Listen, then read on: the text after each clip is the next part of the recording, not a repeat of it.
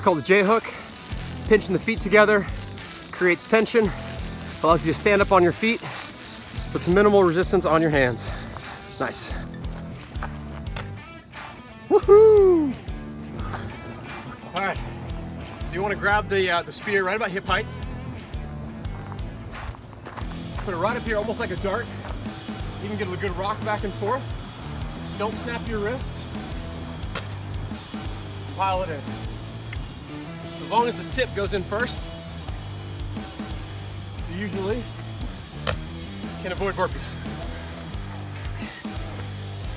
Good job.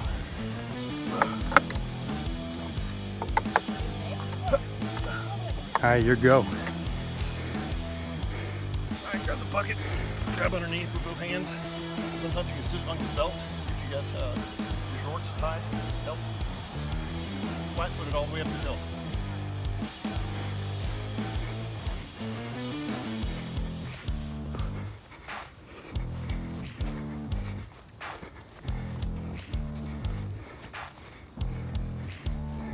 Come back down slow, use your knees as shock absorbers. Just keep your hands tight to the bottom of the bucket. Keep it up against your body. Keep breathing the whole time. They won't let you put it on your shoulder like this until you put it down. So you got to carry it in front of you. Hoorah.